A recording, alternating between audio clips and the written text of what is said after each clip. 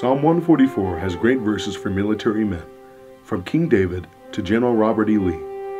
Blessed be the Lord my strength, which teacheth my hands to war, and my fingers to fight, my goodness and my fortress, my high tower and my deliverer, my shield, and he in whom I trust.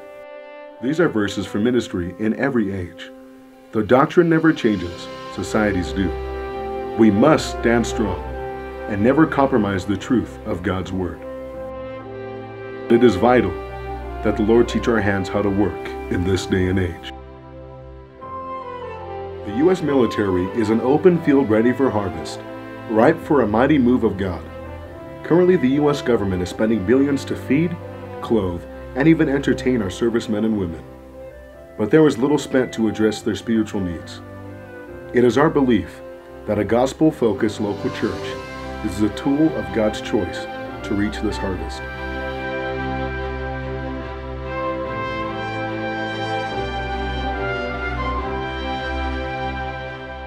Imagine with me for a moment the potential of a military church. The military is comprised of young, able-bodied, driven, and disciplined people. Most of them recognize the reality that their job could lead them to an early appointment with death. When confronted with the truth of the gospel, many have gone on to serve in local churches, mission agencies, the pastorate, or even as missionaries themselves. Our first experience with a military mission church came in 1999 when I received orders to Iceland. Church members actually met us at the airport and helped us settle in. First Baptist Iceland quickly became a place of fellowship, spiritual growth, accountability. It was our home and our family. God used that ministry to instill in us a love for missions and missionaries.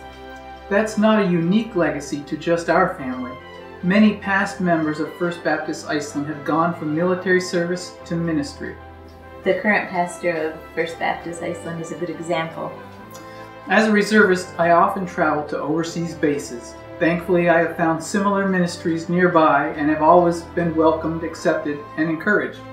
We believe the Hallmans, with their love for souls and experience working with the military and in ministry, are well equipped for this mission field. We would gladly be a part of any military ministry led by Pastor Hallman. Hi, we first met John and Denise at First Baptist Church in Keflavik, Iceland, when Brian was stationed there. FBC was very much like being at my local church back in rural Indiana. I worked for the Commander, Iceland Defense Force, as his secretary, and had made contacts that God intended for his use in the life of another missionary, Chris Schul, soon to be passing through Keflavik.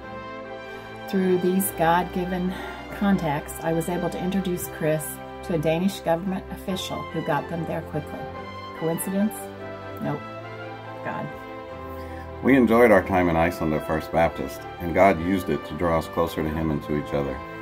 John was a brother in Christ who became a lifelong friend through his ministry to us. We know, personally, military missions bear eternal fruit, which bears more eternal fruit. Brother John, you and your family are always in our prayers.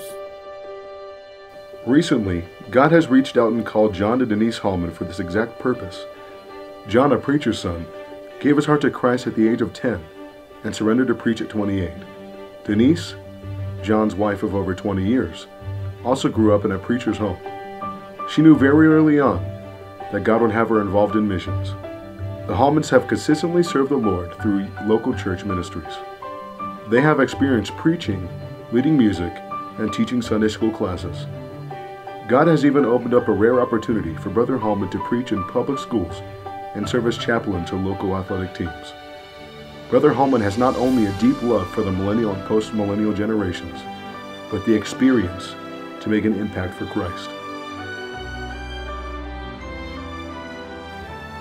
The Hallman family's greatest desire is for God to use them to be an encouragement and blessing to each and every church while they visit on deputation. Once on the field, they are resolved to obey the Great Commission through personal soul winning and discipleship. Ultimately, their objective is to establish or strengthen a local church. Please consider partnering with the Hallmans to reach the U.S. military through the local church. I'm John Harvey, pastor of Shining Light Baptist Church. is my privilege to recommend to you John and Denise Hallman as missionaries to our military abroad. We are asking pastors and churches to support the Hallmans in two ways. First, we're asking people to pray for the Hallmans as they minister to our military. We believe that the Hallmans' ministry will only be as good as our prayers. Second, we are asking churches to consider financially supporting the Hallmans as they go to the field. I have known John and Denise Hallman for several years and believe that they are uniquely qualified for this ministry. Would you help us send them to our military abroad?